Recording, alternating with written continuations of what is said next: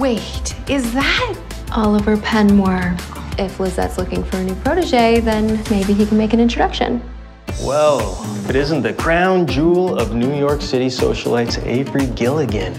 I dabble a little bit in design myself, and well, she's my idol, and I thought maybe you can make an introduction. I think you're much more suited to courthouses and congressional meetings. If you can't find a way to get into the board's good graces, you are risking losing the family's stake and control of the company. How exactly am I supposed to impress the board? Date someone more respectable for once.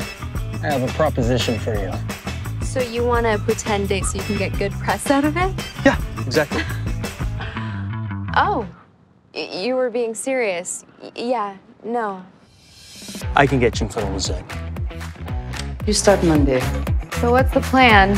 Well, one of the benefits of constantly being surveilled by the paparazzi is I know all their hiding spots. Hey, come on, guys, what's it gonna take to make you just get lost?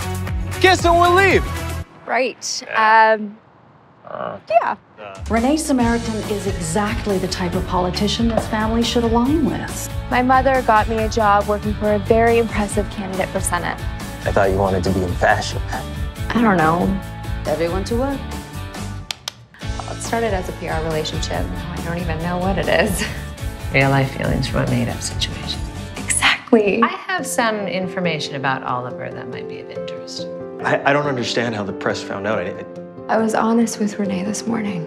This is everything that my family has built. How could you do this to me?